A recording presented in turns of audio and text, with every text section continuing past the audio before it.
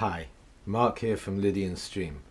So, how do you know when your mix is done? It's cooked, ready to go, send off to the guy who's going to master it, or the girl, of course, who's going to go and master it. I've been producing and recording, mixing albums for close on 30 years now, and I want to lay out a few technical points, basic points, which I think can be really helpful, and then really to me what I'm passionate about as well, the emotional side of knowing when your mix is done, because that seems to mess people up more than anything.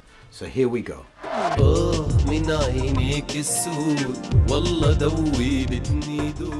couple of days ago my daughter came to me. She's a young and really fine producer, and she said to me, "Dad, you know, I do this mixing and I'm never really secure that the mix is done. How do I know when the mix is done?" The first thing you need to recognize is not to let your mix sink. And I don't mean a bathroom sink or a kitchen sink. I mean like sink on the main meter where you have your dB level. Your mix should always be pushing around 0 dB. How do we do that? First of all, you check your low end, the bass, the kick drum, bass synths, anything pumping out energy in the low end is the first place you need to deal with, because that's where most of the energy is. There's masses of energy in the low end, and because we don't hear it as well as the high end, we have to pump up the volume to hear it.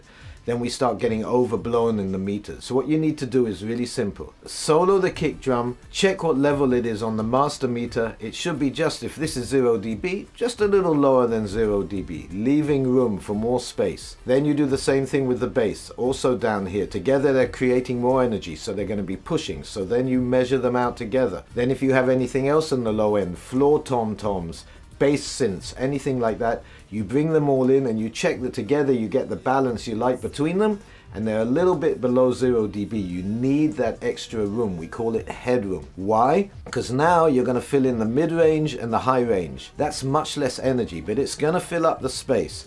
And then of course you need to leave room so you can have the vocals over the top and hear them clearly. So start with your low end, get it at a level that seems nice and sounds nice, balanced out the way you want. Bring in the mid-range, bring in the high end, check you're moving on 0 dB or just below it, then you're ready to go. Your mix won't sink, and that way you've left plenty of room when you send it off for mastering to pump it up and make it all loud and, you know, like we love to have it today, so you can play it in a club and blow everybody out of the room. So that's tip number one. Do not let your sink your mix. Do tip number two. By the time you get to the mix, your editing should be done. I mean moving stuff around, what goes where, what track I'm using, which take I like best. That's done. Don't even start mixing until you get there. Of course we do some stuff in real time, because on computer technology we can do that and we can have automation and remember it, but don't get deep into mixing before the edit is done. When you finish the song and you feel good about it, then you start dealing with the mix. How do we do this? You need to go track by track by track, and all the way from the beginning of the track to the end of the track. So you open up the kick drum, you go all the way through, you get the level you want it to be creatively. Use your ears, trust your ears. Remember what we said before about the mix syncing, so that's one of the things you're following all the time. But then you go across and you balance it the way you want. If you don't go from the beginning to end of each track, you'll end up with lots of little mini mixes. You'll work on the A section of the song, that will sound great. You'll get to the B section, it won't make any sense. This will save you hours. It will give you continuity. There will be a sense of flow in the song. There will be a sense of cohesiveness. Everything will be tied in with itself. It will become one piece. This is what you're mixing for. You'll go backwards and forwards lots of times, and sometimes you'll go into little bits. Once you've got the whole mix, you'll upgrade stuff here and there. That's why I don't record too many tracks. You end up with 100 tracks. You're like, oh my God, what am I gonna do? So that's tip number two. Tip number three, option anxiety. There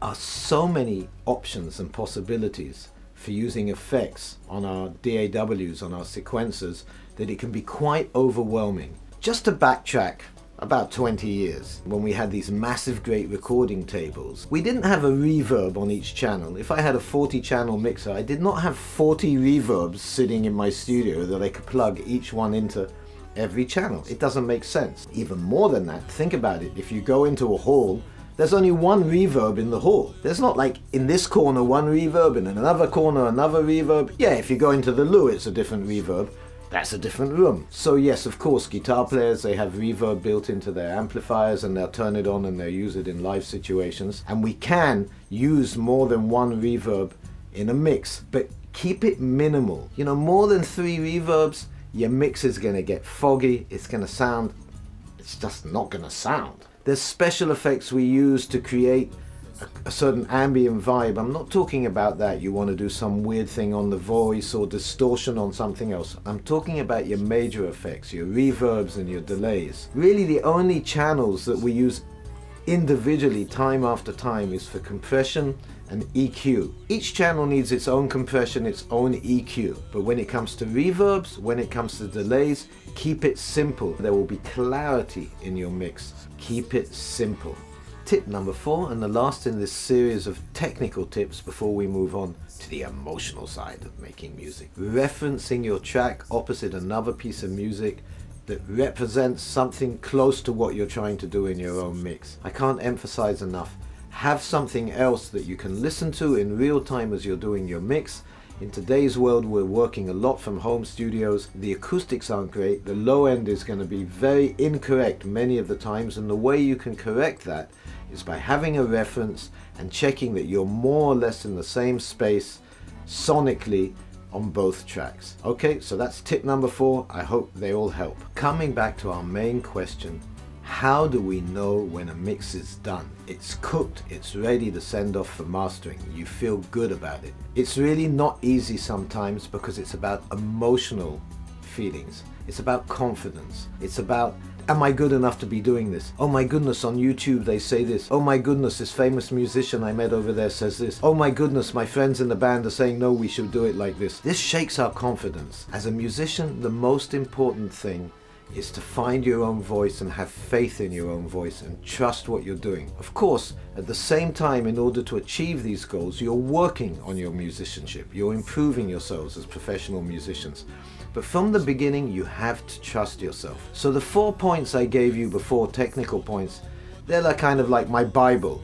They're fundamental. And what that's done for me over the years is it's given me a sense of confidence that I've done the footwork. I've done the basic work on the mix that I know I need to do in order to give quality and to give focus on what's important to me in the mix. I've found those little things. But now I have to trust myself. I have to sit back and say, okay, yeah, there are people who have been doing it longer than me. Yeah, there are people who have certain techniques I don't even understand what they mean. That's all fine. In the end, like everything we do in life, especially as musicians, you've got to trust your own voice. I really hope this all helps. Love your mixing, only good stuff, and let the music lead.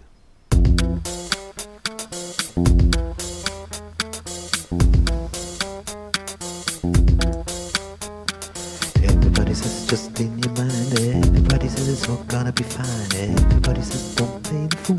Everybody says they